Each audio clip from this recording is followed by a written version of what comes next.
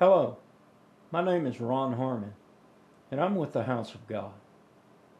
When you think of God, what immediately comes to mind? When you think of things like love or peace or hope, even death, how do those things fit into your mind when it comes to God? Do you feel as though God is perhaps a square peg in your life and he somehow just doesn't fit the way God is supposed to be? Maybe the problem is you haven't found the true God of the Bible. That may seem like a strange statement to you, and you may be asking yourself right about now, aren't all religions primarily the same? Don't they just have small differences between them? You could be surprised by the answer to that question. But let me tell you, most all religions are the same with just subtle differences.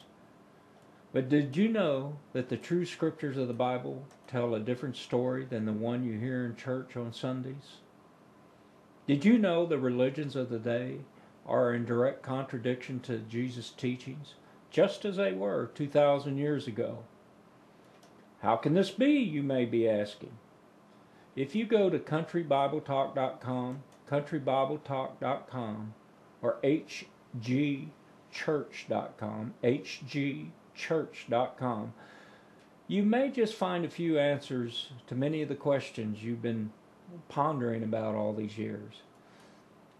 You know, we have to search the scriptures. That's what the Bible tells us.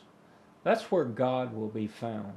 Not sitting in a pew on Sundays listening to some sky pilot. What do you have to lose? Come check us out. That's countrybibletalk.com or hgchurch.com. Come and see us.